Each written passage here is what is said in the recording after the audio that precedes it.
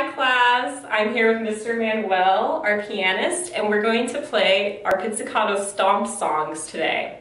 So let's get started in rest position with our feet together. Make a V, take a step apart, and let's shift our weight from leg to leg like we're a tree in the wind. When you find your center, stop, and let's go into playing position. Statue of Liberty, upside down violin, fly the button to your neck, and make sure your jaw is in the jaw rest.